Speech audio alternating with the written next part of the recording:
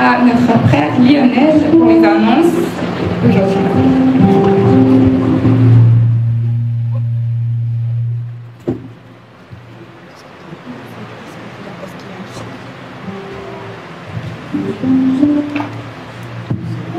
Bonsoir à tous. Le ministère M3A Medical Missionary souhaite une bienvenue à tous les gens ici présents. Laissez-moi prendre ce micro.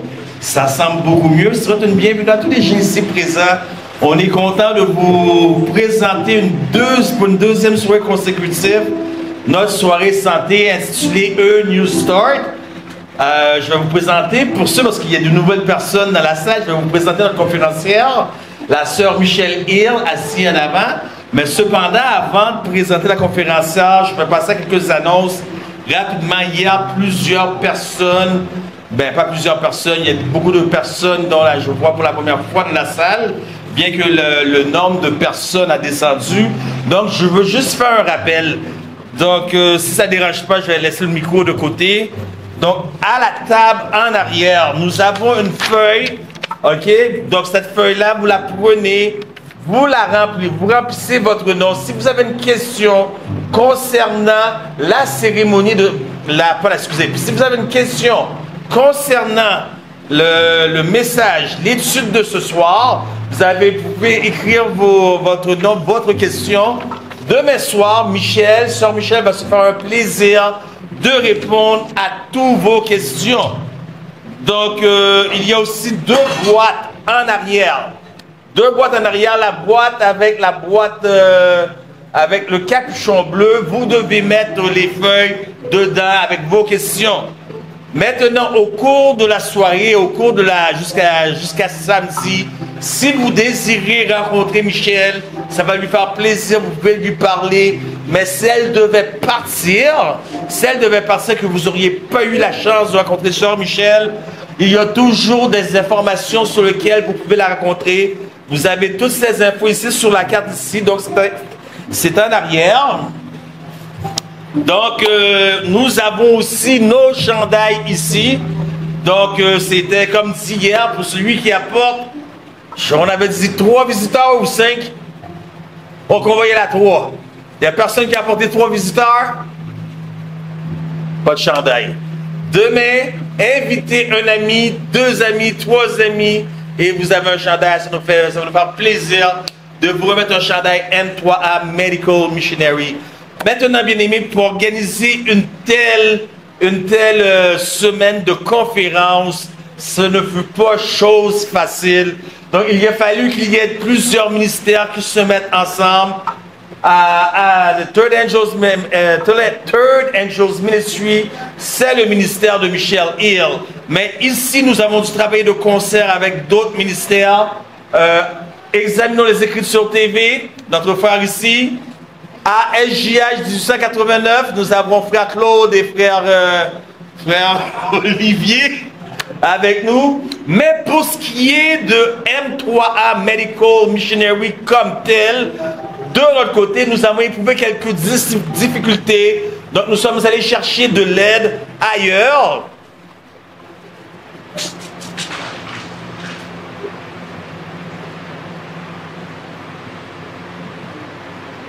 Nous avons dû chercher de l'aide ailleurs. Donc, je vais le citer verbalement. Donc, nous avons reçu du support au travers de CEA Bravo, Centre d'excellence académique Bravo.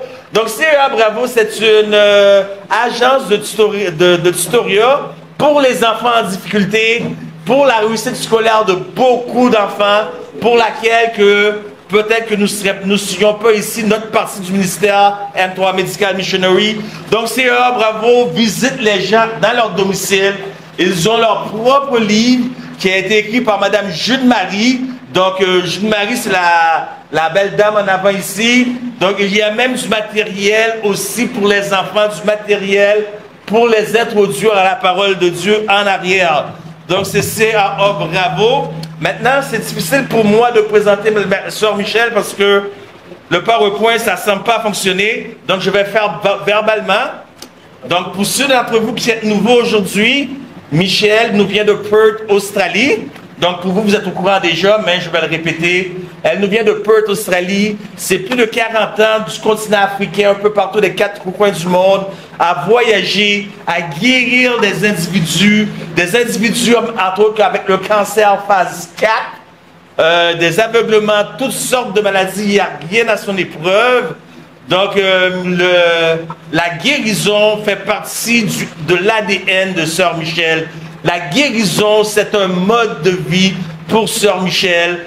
Donc, c'est une naturopathe, c'est une herboriste, c'est une spécialiste en médecine fonctionnelle. Elle fait de la phytothérapie aussi, spécialiste en massage. Donc, c'est une dame à plusieurs connaissances.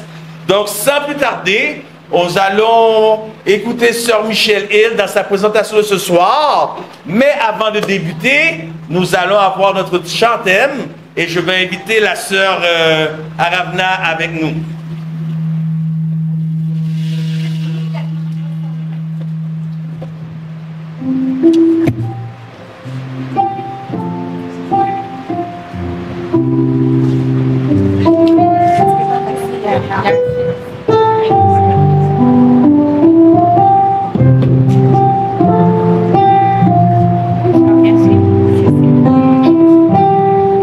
J'entends le chant 258, viens à Jésus quand la souffrance. Viens à Jésus quand la souffrance ou le remords trouble ton cœur, sans réserve et sans défiance, dis-lui ta faute et ta douleur. Nul ne peut t'aimer comme il t'aime. Ici-bas tout est passager. Jésus seul est toujours le même. Son amour ne saurait changer. La grâce pour toi surabonde. Voici Jésus, l'agneau de Dieu. Il ôte le péché du monde et répand la paix en tout lieu. Nul ne peut t'aimer comme il t'aime. Ici-bas tout est passager. Jésus seul est toujours le même. Son amour ne saurait changer. Pour consoler le cœur des hommes, parmi nous il a demeuré. Et dans l'exil où tous nous sommes, il a souffert, il a pleuré. Nul ne peut t'aimer comme il t'aime. Ici-bas tout est passager. Jésus seul est toujours le même. Son amour ne saurait changer. L'épreuve nous est salutaire. Notre foi grandit sous nos pleurs. Nous serons toujours sur la terre, des étrangers, des voyageurs. Nul ne peut t'aimer comme il t'aime. Ici-bas tout est passager. Jésus seul est toujours le même. Son amour ne saurait changer. Amen. Maintenant, on est réchauffé pour la présentation de Michele Hill. Maintenant que je laisse la place à Michele et ainsi que lui qui traduira.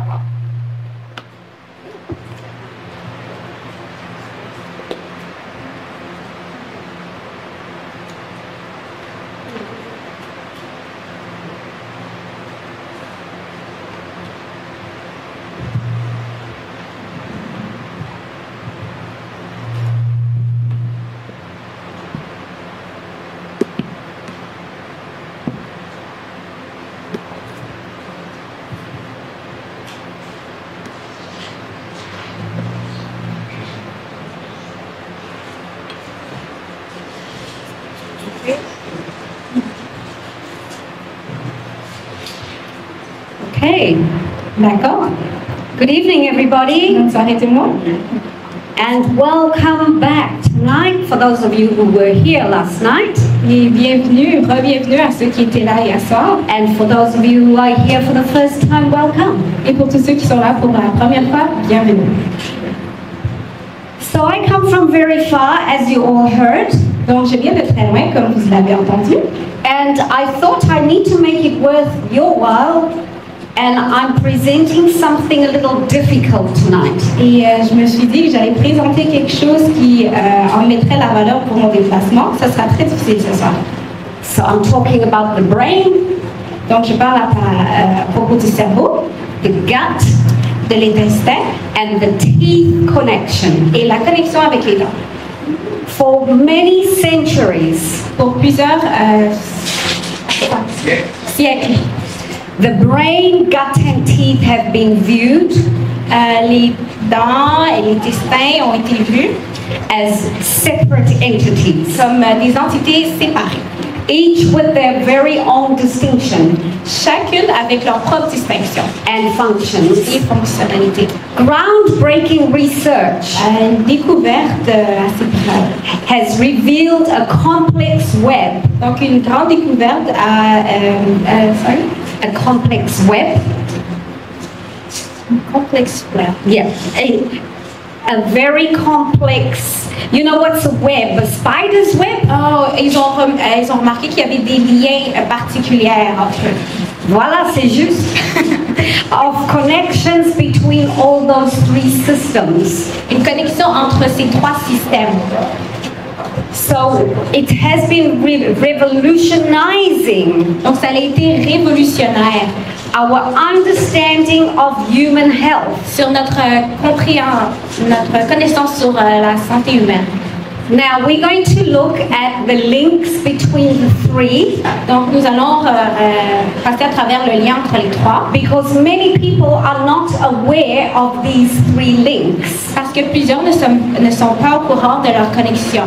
So we have the brain, Donc, on a le cerveau, the gut and teeth, l'intestin et les dents, and they are all interconnected et ils sont tous interconnectés through a very complex network.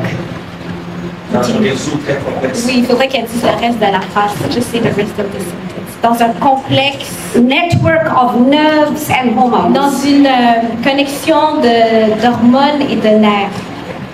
Yeah, that's right. Okay, so we have the nerves and we have the hormones. Donc, nous avons les nerfs et nous avons les hormones. And that's what connects all these systems. Et c'est ce qui connecte les trois systèmes.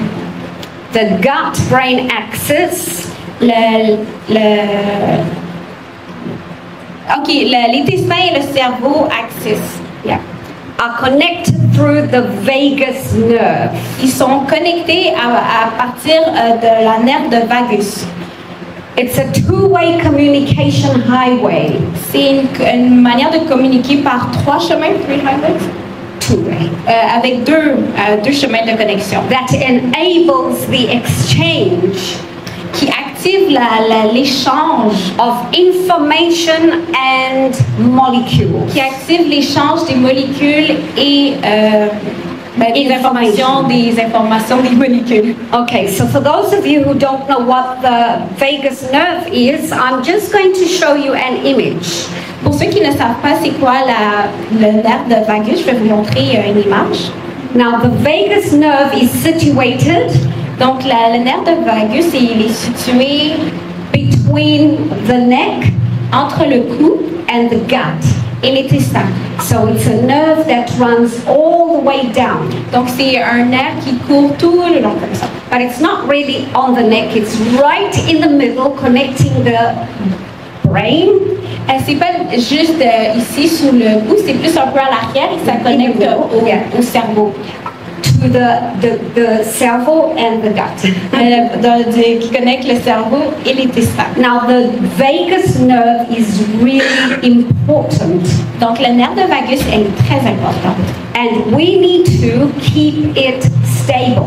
Et on doit le maintenir très stable. The vagus nerve shoots toxins in your gut. Donc la nerf de vagus, elle envoie des toxines dans le corps. When you are nervous, quand on est nerveux, frightened, quand on a une crainte, worried. et quand on est anxieux. So you see, this nerve is really important. Donc on voit que ce nerf est très important. Now the gut microbiome Donc le microbiome de l'intestin produces neurotransmitters elle produit des neurotransmetteurs and inflammatory chemicals. et des substances inflammables inflammatoires. And these will impact your mood, Et ça a un impact sur notre humeur, your motivation, sur la motivation and your cognitive, which is your mental function et processes. sur notre fonction cognitive qui est vraiment notre façon de fonctionner de tous les jours. A healthy gut is a happy brain. Donc un intestin heureux est un cerveau heureux. Conversely, the brain is going to influence the function of your gut. De la même manière, le cerveau va influencer le fonctionnement de l'intestin. And it will modulate your digestion, Et ça va moduler la digestion, your absorption, l'absorption and your gut motility. et le mouvement de l'intestin. Exactly, you got it. Well done. The oral systemic link, Donc le lien oral, which is the teeth, le lien système de la bouche, and the mouth and teeth, donc tout ce qui est dents et bouche, are very intimately connected sont vraiment connectés de manière intime to the rest of your body. avec le reste du corps. Okay, we're going to keep this one really low key. I'm going to change some words. On va garder celui-là quand même assez petit, un peu Okay, simple. for you, what I want you to think is inflammation, Donc ce que je veux que vous pensiez, c'est l'inflammation, cardiovascular, tout ce qui est cardiovasculaire and diabetes. et le diabète. Because the oral health Parce que la santé de la bouche buccale will actually trigger those diseases. va en fait activer ces maladies. So the oral microbiome Donc les microbiomes buccales produces toxins produisent des toxines and inflammatory mediators. et des médiateurs inflammables, non pas inflammables, et d'inflammation. Okay, and these will go into your bloodstream Donc cela va aller dans le système du sanguin and it will affect very distant sites, different sites, places, donc ça va venir affecter différentes parties which includes your brain and your gut. qui incluent le cerveau et l'intestin. Okay, we're going to look now at examples Donc on va regarder à quelques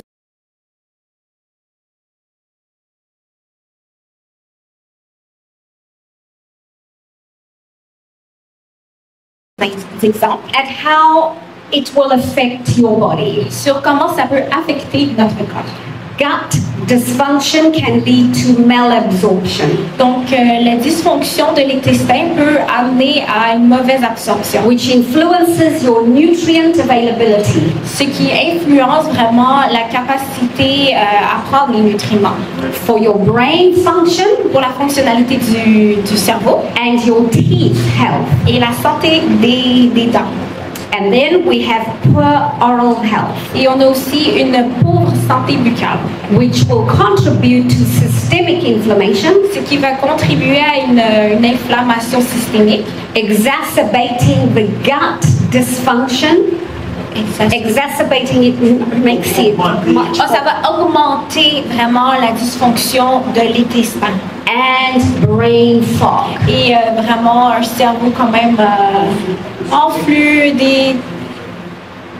Brain fog. il y a je ne connais pas l'expérience, c'est comme le cerveau est juste plus là, embrouillé. Voilà, là, oui, c'est juste. Oui, Voilà. oui, c'est juste. Brain stress and secretion. Un stress au cerveau et des sécrétions. leading to digestive issues and oral health problems. Ce qui pourrait amener beaucoup de problèmes digestifs et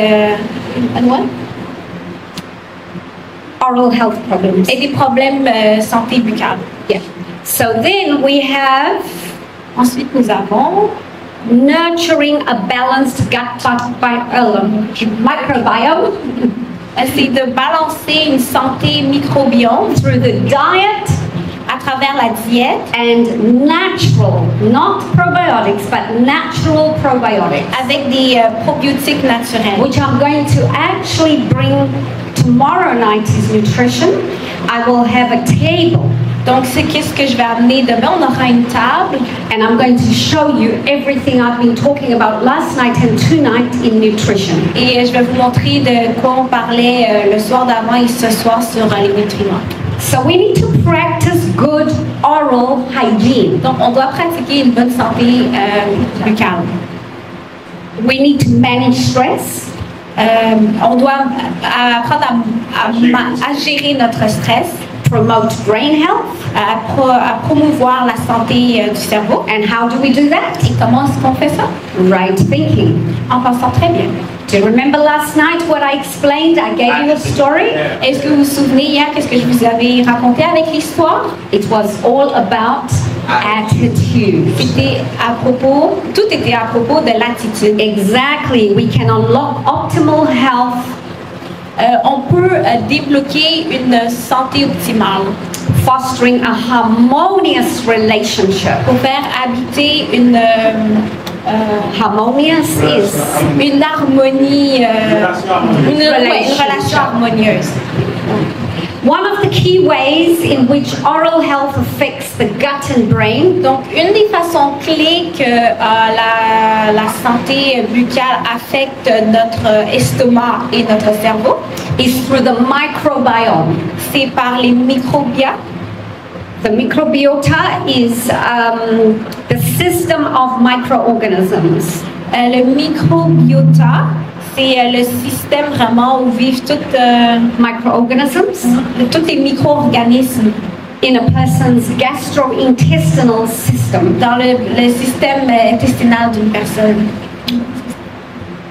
Right, so we want to take guard of this system, which is a community of bacteria. Donc, on veut prendre garde à notre système qui est comme une communauté de bactéries. Exactly, correct.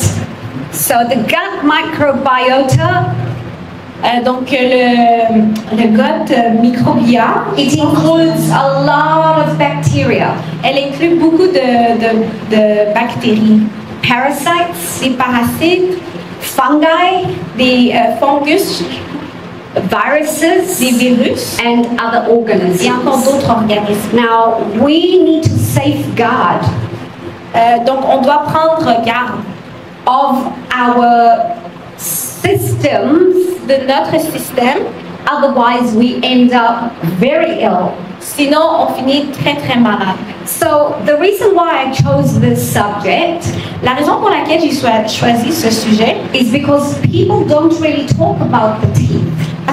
c'est parce que personne ne parle vraiment des dents. They don't connect it to the brain and the gut. C'est pas connecté, ils ne connectent pas du cerveau à l'estomac. They talk about nutrition, Ils parlent à propos de la nutrition, exercise, Les water. exercices, They talk about ils disease, parlent des maladies, but nobody talks about teeth.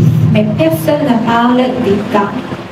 Now, Maintenant, there's bacteria in our mouths il y a des bactéries dans notre bouche that play a crucial role in maintaining the health qui jouent un rôle crucial sur la maintenance de la santé of our microbiota, de notre micro-organisme, which influences our brain functions. qui influence la fonctionnalité de notre cerveau.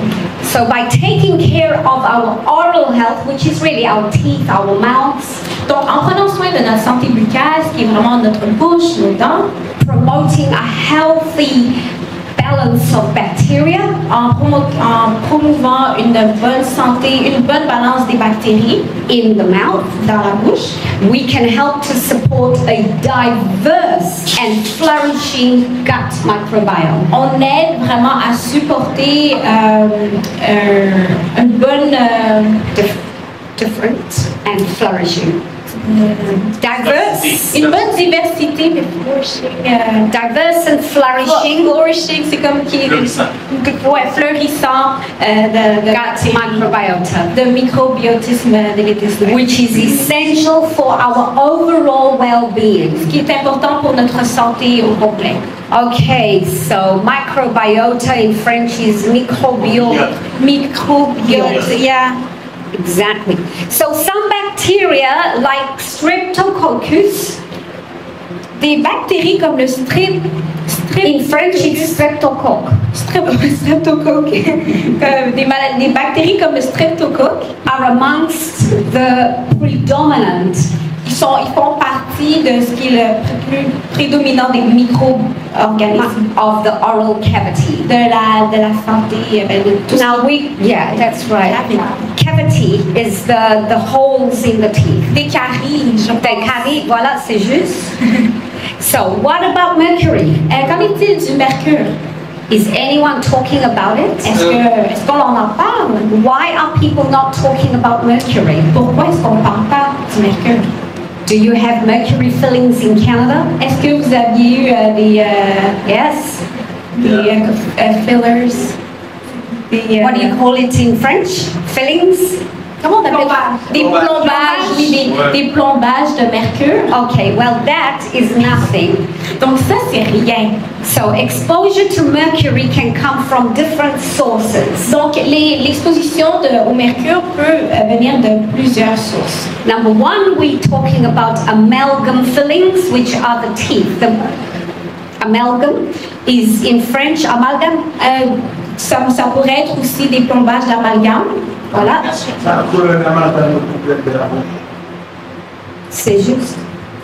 Amalgam fillings, mercury is a component of dental amalgam fillings which can release mercury vapors. Donc le mercure, ça vient comme affecter, le mercure qui est une composante du amalgame, ça vient, It releases mercury. ça lance, ça relâche la vapeur de mercure à travers le temps.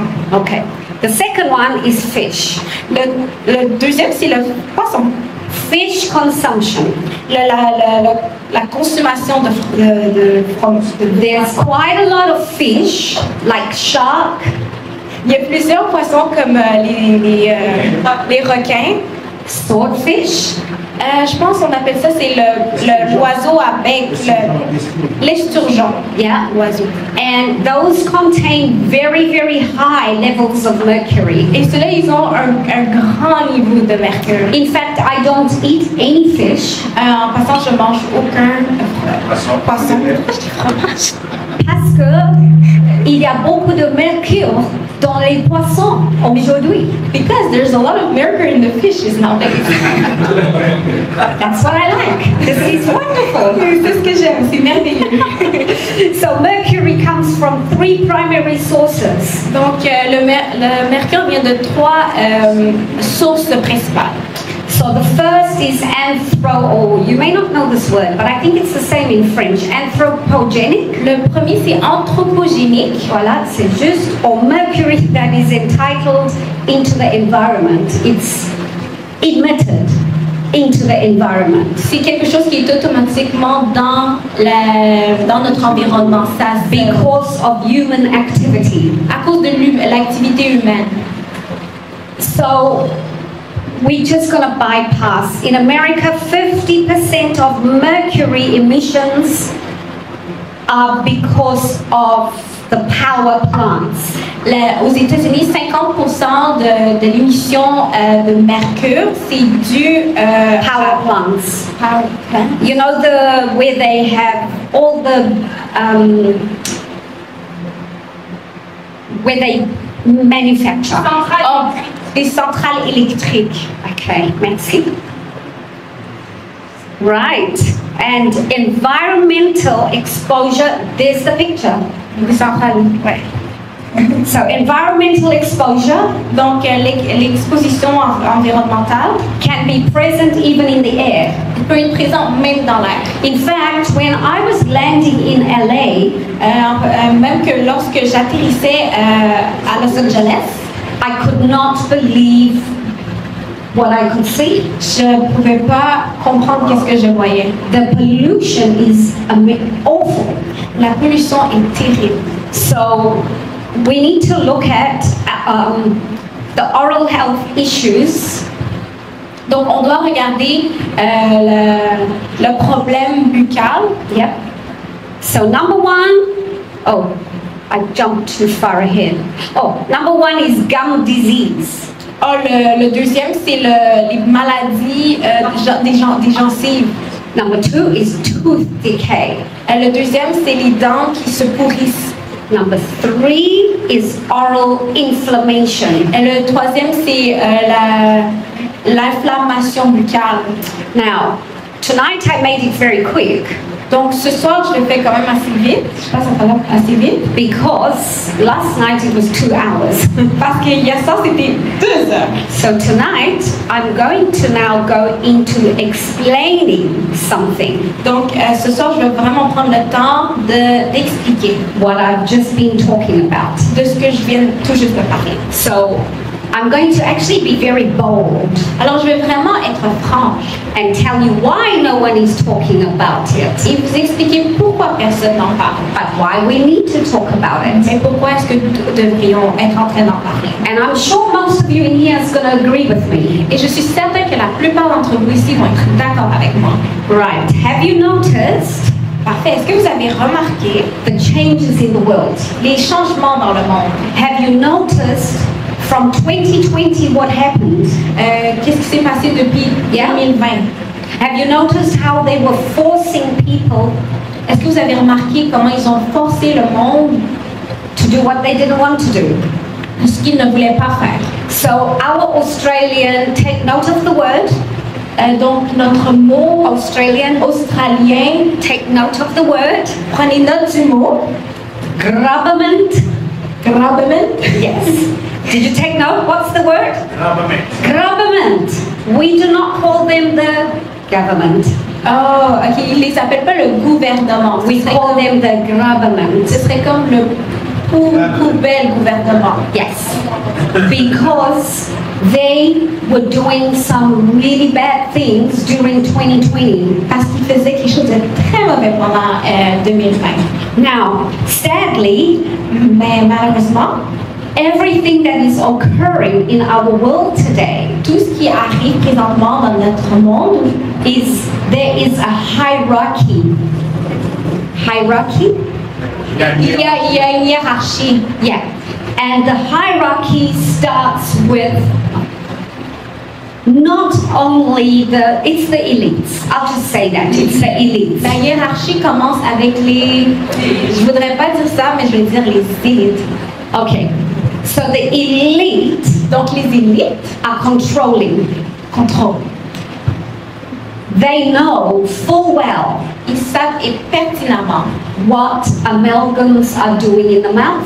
qu'est-ce que les amalgames sont en train de faire dans la bouche. And it is part of the culling system. Culling. Who knows what's culling? Culling.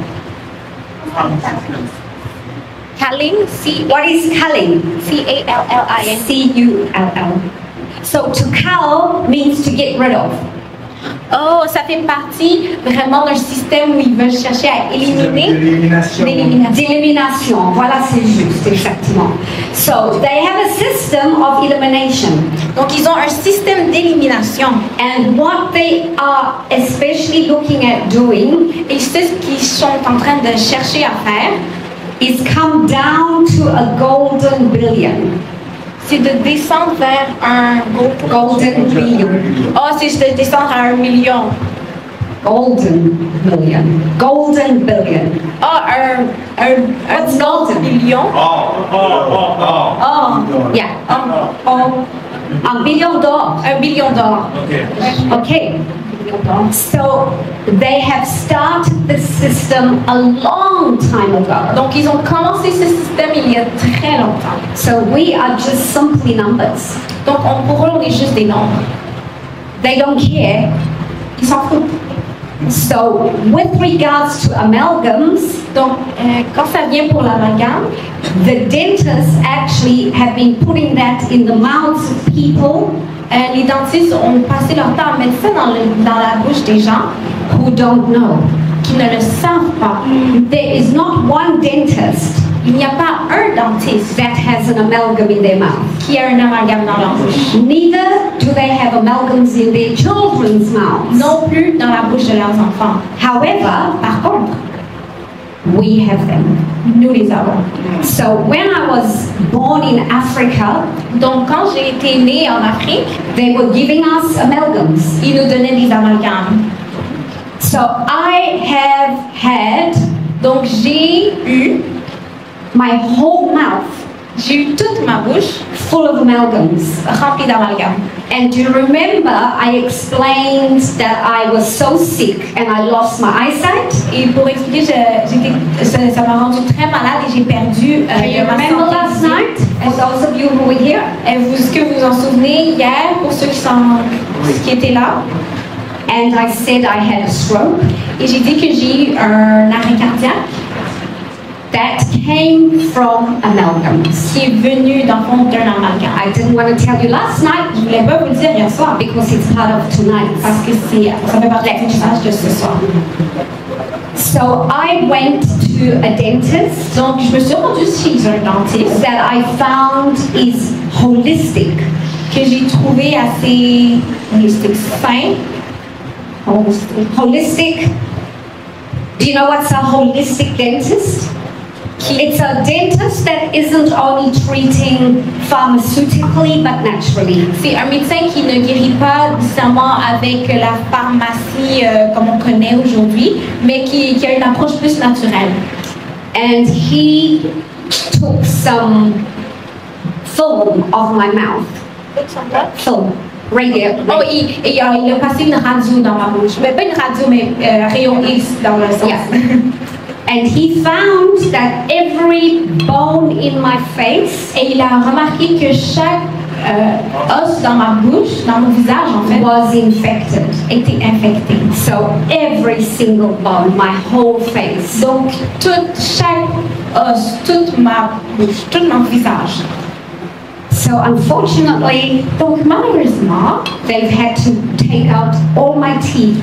ils ont dû enlever toutes mes dents, Bottom right, top, and top left. donc en bas ici à droite, en haut ici à droite et en haut à gauche. And when I go back home, they will take out all the left. Et quand j'étais retournée à la maison, ils ont enlevé tout en bas à gauche. You know what mercury caused in my system?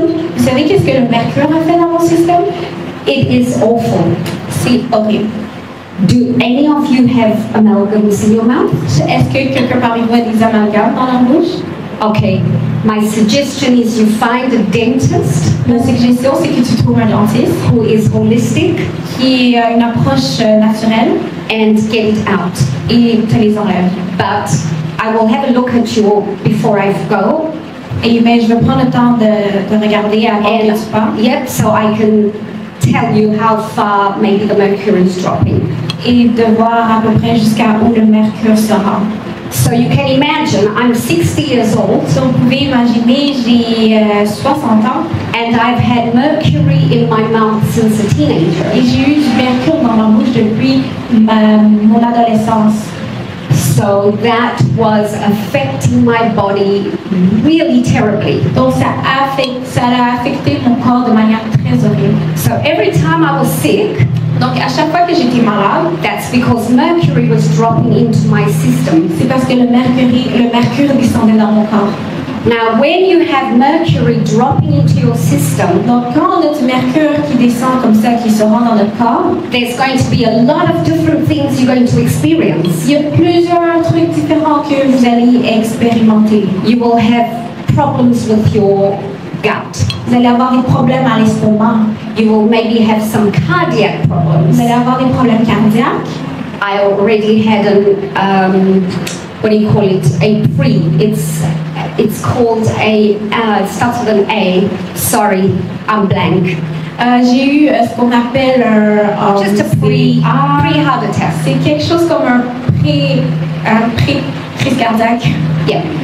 I have had, you can imagine, just about everything go wrong before I even turned 45. Donc, à peu près tout commençait à être mauvais avant même que j'ai 45 ans. And that's when I found out that there's something really seriously wrong with me. Et c'est là que j'ai remarqué qu'il y avait quelque chose de vraiment mauvais avec moi. When I lost my eyesight. Quand j'ai perdu ma vue. And that's when I started to study and found out for myself, but nobody told me this.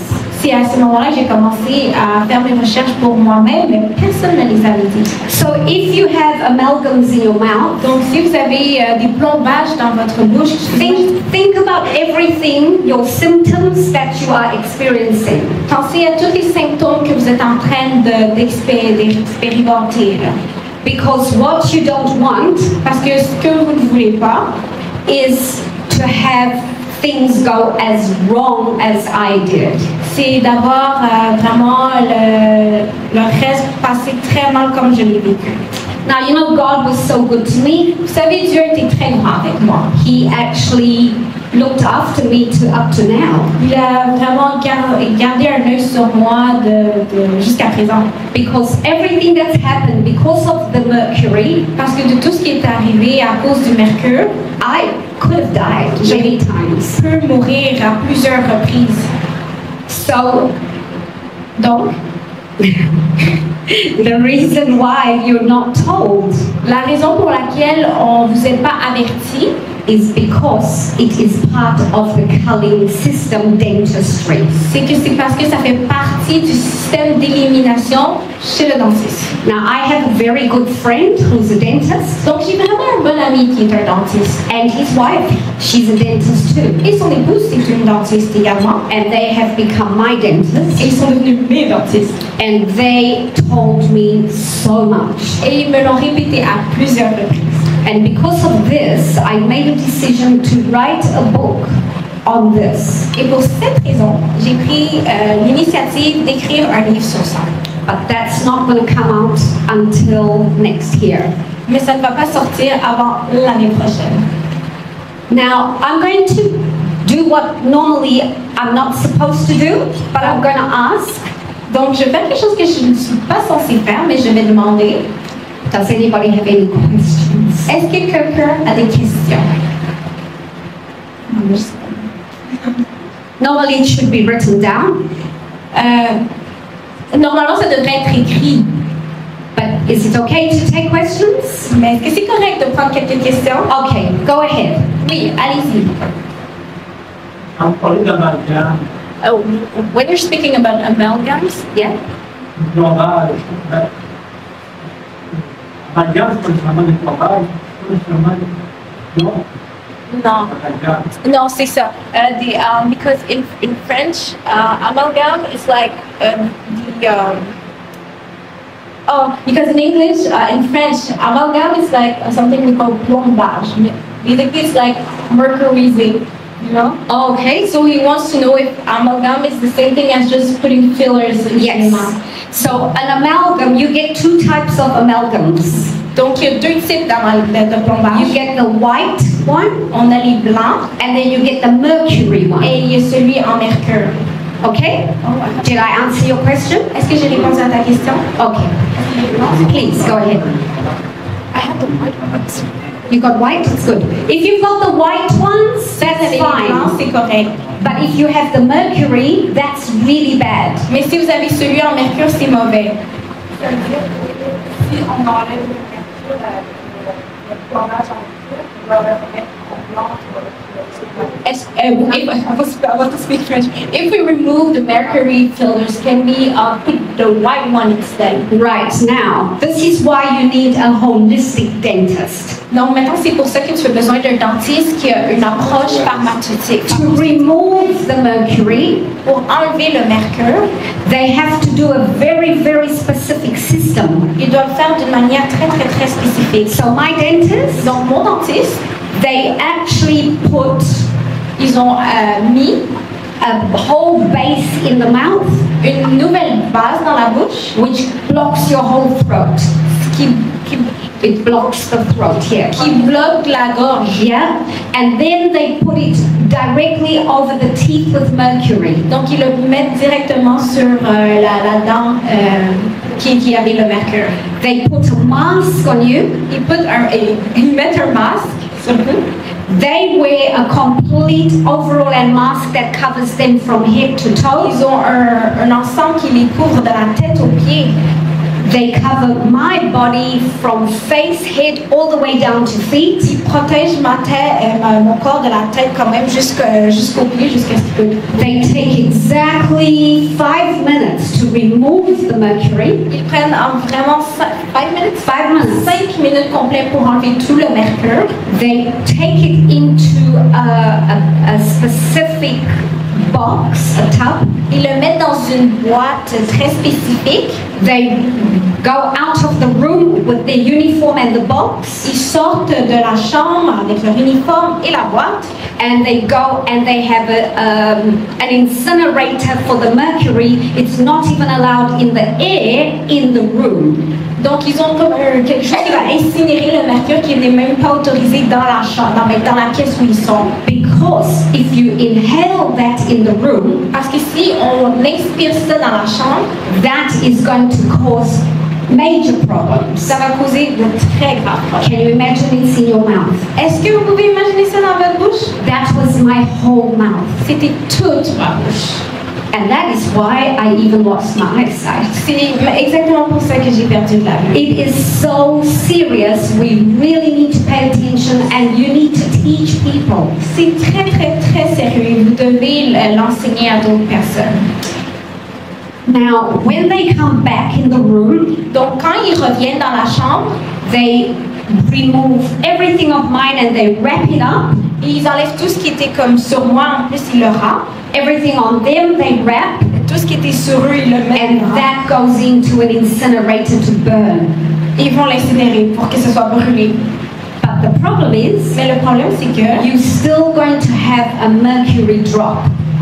Il va quand même avoir des gouttes de mercure. It's going to drop into your system. Ça va comme rentrer quand même dans ton système. So I've had 3 surgeries already. Donc j'ai eu 3 opérations jusqu'à présent. And after each one, et après chacune d'entre elles, I was in bed for 3 weeks. J'étais au lit pendant 3 semaines. And I was urinating blood. Et je faisais pipi du sang. Because the mercury can only come through your urine or your feces. Parce que le mercure peut seulement sortir à travers ton urine ou tout ce qui est la selle. Okay? So mercury is dangerous. Donc le mercure est dangereux. And they do not talk about it. Et ils n'en parlent pas. Have any of you heard this before? Have any of you heard this before? Oh, est-ce que vous avez entendu parler de ça avant? You have? Est-ce que tu as? A little bit? No? No? Okay. You haven't? And that's why. Et c'est pour ça. Because this is part of the culling system. Parce que c'est part vraiment du système d'élimination. But you know what? Yes, depopulate. Parce qu'il cherche à dépopuler. Now you know how God is mondial, exactement. Population mondiale. Now you know how God has looked after me. Donc vous savez comment Dieu a gardé un œil sur moi. When my dentist did my 3rd operation, lorsque le dentiste a fait la 3e opération, he came to see me and the tears just flooded his eyes. Il est venu me voir et les larmes ont juste commencé à couler de ses yeux. When he came back after taking out the mercury, quand il est revenu après avoir comme enlevé tout ce qui était du mercure, the dentist that did my teeth, le dentiste qui avait fait mes dents, he left a cloth. Il a laissé comme une genre de toile, yeah, with formaldehyde on it. Who knows what's formaldehyde? Okay, formaldehyde is only used on dead bodies. They will not put it on humans alive because it kills. C'est quoi du formaldehyde? C'est pour embaumer les corps morts. C'est un produit qu'on utilise pour embaumer les corps morts. Donc, ils ont... Hein? Les tripes? Les tripes des trappes? La nitrate? OK. Donc, en revenant, le dentiste, ce qu'elle raconte, c'est qu'il pleurait parce qu'il a retrouvé de la nitrate dans ses dents. And he could not believe I was still alive. Il ne pouvait pas croire que j'étais encore en vie. But that was a testimony of Jesus. Et ça, c'est le témoignage de Jésus. I said, do you know the Lord has a lot of work for me? Et c'est là que je me suis dit que l'Éternel a beaucoup de travail pour That moi. formaldehyde in my teeth Cette nitrate s'est cachée dans mes dents. did not kill me. Il ne m'a pas tuée. But I can tell you that when he took out the mercury, Mais je peux vous dire que lorsqu'il a enlevé le mercure, he was so stressed il était tellement, mais énormément stressé. because all the teeth that came out, Parce que toutes les dents qui sont sorties, right up to the bones in our gums, we have bones. oui, jusqu'aux dents, jusqu'aux os, excusez-moi. Yeah. He had to cut open all my gums and grind out from all the bones Donc il a dû ouvrir ma gencive, la gencive vraiment, puis toute la mâchoire pour aller gratter. because of the infections all the way through to my facial bones. À cause de toute l'infection qui s'était rendue jusqu'aux os dans mon visage. Can you believe that I'm still alive? Est-ce que vous pouvez croire que je suis encore en vie? Unbelievably. Incroyable, incroyable. We have definitely a God, right? Nous avons effectivement un Dieu, n'est-ce pas? So I'm so happy. I am only in Montreal. Donc je suis contente que je suis là à Montréal. Grâce à Dieu. Thanks to God. So there you go. That's amazing. So, you know, I'm so thankful that God has given me so much knowledge. Donc vraiment, je remercie le Seigneur pour toute la connaissance qu'il m'a donnée And I can be here to pass it on to you. et que je peux être là pour vous la partager. But you have a job now to pass it on to Mais others. maintenant, vous avez un travail pour le passer aux autres. Any questions? D'autres questions? No? Non? Okay, well, we are finished early. Oh, on a terminé plus tôt. So why don't we have a word of prayer? On va terminer avec la prière. Are you all happy for us to have a word of prayer? Amen. Amen. Okay, so for those of you who can, let's go on our knees. This is something really to praise the Lord about. On va se Amen. mettre à genoux.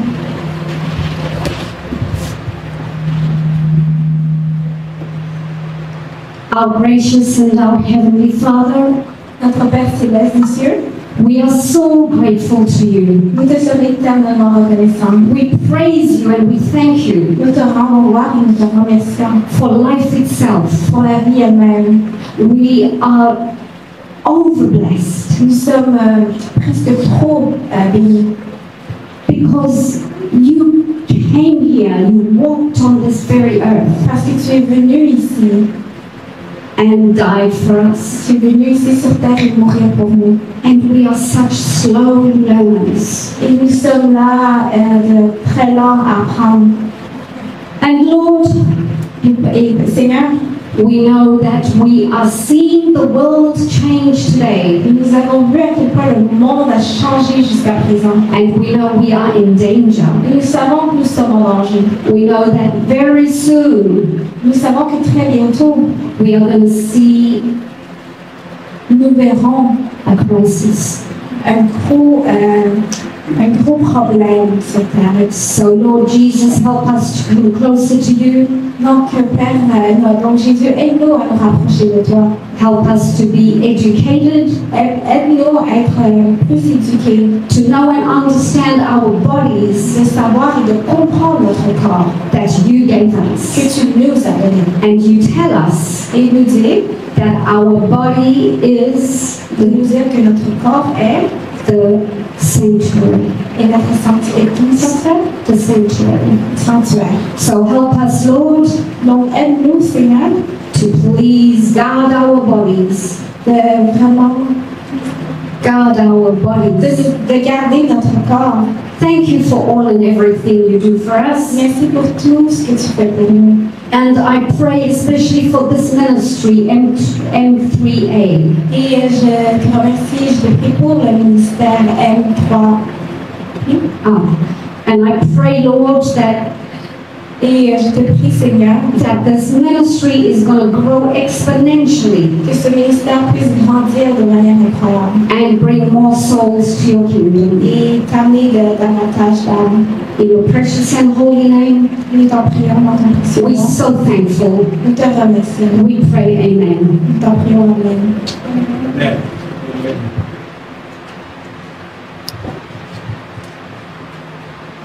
I talked about. Donc, il y a aussi les 3 autres graines que j'avais parlé. For you who missed last night, if you come tomorrow, you'll hear about it. Donc, pour toi qui n'étais pas là hier soir, demain, tu en entendras parler. But those 4 seeds, the flax and the other 3, Donc, les graines de lin et les 3 autres, if you take those every day like I do, si vous les prenez tous les jours comme je le fais, you won't even have parasites. vous n'aurez pas de parasites. Do you know everybody has Est-ce que parasites? vous savez qu'on a tous des parasites?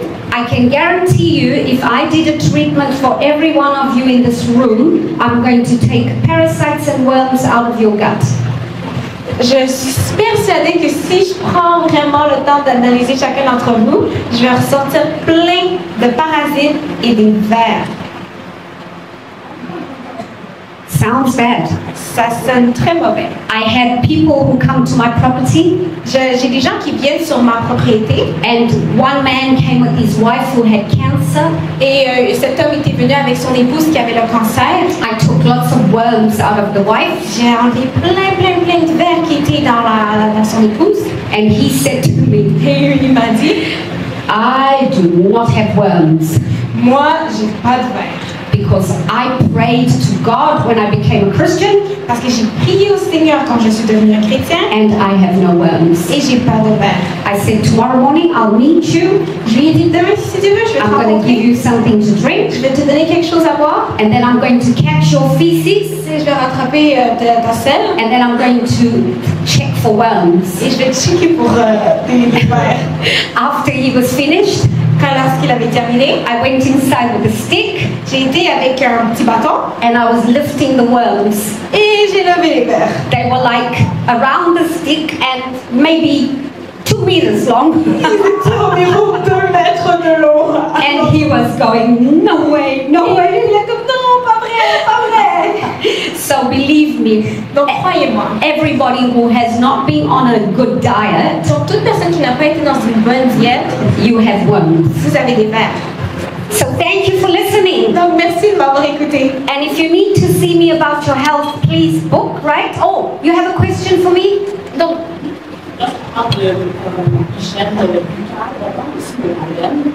when you talk about oral hygiene, you talk to about the breath. Yeah. About bad breath? Bad breath is not from your teeth. Bad breath is from your stomach. La mauvaise haleine, c'est pas de votre langue, c'est de l'estomac. And also you have bacteria on the tongue. Il y a aussi des bactéries sur la langue. So sometimes people have bacteria in the gut because of something they ate. Donc, certaines personnes, ils ont des bactéries dans l'estomac à cause de quelque chose qu'ils ont mangé. Do you know how you know if you've got bacteria in your gut that causes the bad breath? Et vous savez que qu'est-ce qui cause la mauvaise haleine, c'est à cause des bactéries. Do you know when you eat something and you have a lot of flatulence? Vous savez que lorsque vous mangez quelque chose et que vous avez beaucoup de ballonnements, That is bacteria. ça, c'est des bactéries. So you can have bacteria in your gut, you can have bacteria on your tongue, but bad breath is not to do with your teeth, it's to do with your stomach. Donc, on peut avoir des bactéries dans l'estomac, on peut avoir des bactéries sur la langue, mais vraiment, la mauvaise haleine vient de qu'est-ce que l'on mange. Go ahead. Did I answer your question? Est-ce que j'ai répondu à ta question? Okay, oui. How can we purify the gut? Do you want to talk in French? Hein? So that they can understand? Oh, did they all hear? Oh, t'as Okay. posé la question en français ou en anglais? Comment est-ce qu'on peut purifier l'estomac? That's a wonderful question. I tell everybody to start most people have a Red Cross box at home. Red Cross box, like a medical kit. Ok, tout le monde chez eux, ils ont un kit médical. My students, Mes étudiants, their medical box always has charcoal. ils ont toujours du charbon. So, to kickstart your stomach health, Pour commencer, dans le fond, donner un coup de pied à la bonne santé mentale, charcoal. charbon, activé. Charbon. One whole week of charcoal, Une semaine complète de charbon, 3 times a day, 3 fois par jour, 2 spoons, 2 cuillères, always on an empty stomach. toujours à jeun. Now, I only eat 2 meals a day, Donc, je mange seulement 2 repas par jour. but if you eat 3 meals a Et day, si vous mangez 3 repas par jour, I know some people eat 5 or 6 meals je a sais qu'il day, y en a qui mangent 5. then you definitely have a bad gut. Ils ont définitivement un mauvais estomac. You need to have 2 or 3 meals a Vous day. devez avoir 2 ou 3 repas par jour. We're going to talk about that tomorrow night, so please don't miss, please come, and please bring your Soyez friends. là et amenez vos amis. So, charcoal, Donc, c'est ça, du charbon. activated charcoal. Du charbon activé. Can you buy that here? Oui, on peut acheter ça. Okay, that's good. My students, I teach them how to make it. Ouh, moi, mes étudiants, ils So apprennent. my students make it, we make it on the property, On le fait sur la propriété. and every ministry should make their own charcoal. This ministry should really be doing everything like that. Et chaque ministère devrait apprendre à faire, parce qu'eux, ils le font, ces étudiants le font, donc chaque ministère devrait enseigner comment faire le charbon activé. We need to come back and train you big time. Je dois venir et vous entraîner à temps plein. Not 4 days, Pas 4 jours, 4 weeks. 4 semaines. That's what you need. Good full training. C'est ce que vous avez besoin, une formation complète.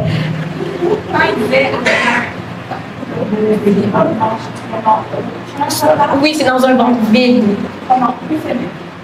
Donc, quand tu prends le charbon, so when you take the charcoal On an empty stomach. So when you wake up in the morning, the first thing you drink is charcoal. donc la première chose que tu fais en te levant, c'est boire le charbon. Yes, 2 tablespoons in a cup of water.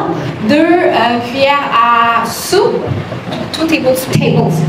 2 cuillères à soupe dans 2 cuillères à table In water, dans de l'eau. stir it, Tu le drink it. suives et tu le bois. Don't stir with a metal spoon. Pas avec une cuillère en métal. Use rather a plastic teaspoon Utilisez du plastique or wood. ou du bois. Okay? And then you wait at least 1 to 1.5 hours before you eat. Et ensuite, tu attends environ 1 heure à 1 heure et demie avant de manger. And then 1.5 hours before your lunch, you take it again. Et encore une fois, after your lunch. Before. Et encore une fois, 1 heure avant 1 heure à 1 heure et demie avant ton lunch, tu en bois un autre. Same, 1.5 hours before dinner. Et encore une autre fois, 1 heure à 1 heure et demie avant ton dîner. Now your meals should all be 5 hours apart. Et tous les repas doivent être 5 heures à 5 heures d'apart. Okay?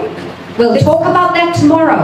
Donc on en parlera demain si Dieu veut. So please come back, bring your friends, Donc s'il vous plaît, revenez, amenez des amis. bring your enemies, Amenez vos ennemis. bring your neighbors, Amenez vos voisins. your brothers, your sisters, your mothers, your aunties, your Frères, uncles. sœurs, mères, tantes, oncles, pareil. Don't bring your babies, I may take them home. Amenez pas vos bébés, je vais les amener chez moi. Okay, thank you so much everyone. Merci à tous.